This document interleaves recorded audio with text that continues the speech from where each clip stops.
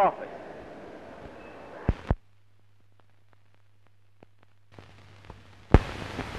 Many times I have had the pleasure of introducing him by means of the newsreel, but this is the first time I have ever had a chance to do it in person.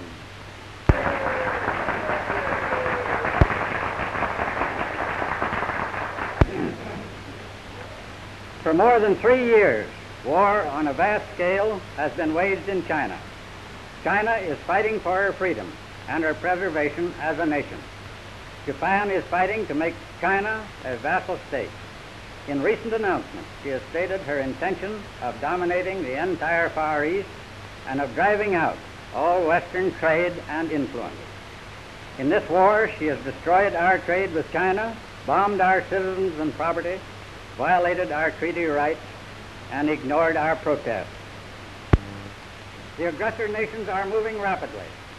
It is far more dangerous for us to remain inactive in the face of what is happening today than to follow a policy of action. We should make a joint agreement with Great Britain, the Netherlands, and France for the protection of our mutual interests in the Far East.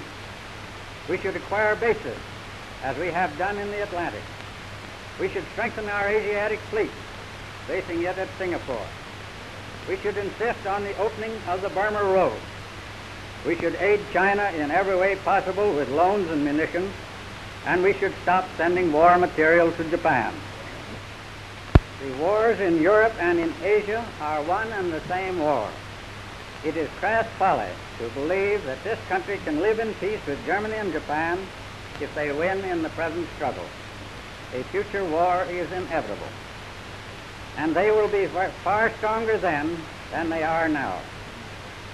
There can be no peace in the world until the rule of the military element and the spirit of conquest in both Germany and Japan are broken, and men who recognize and practice honesty and decency in international relations are placed in power. Thank you.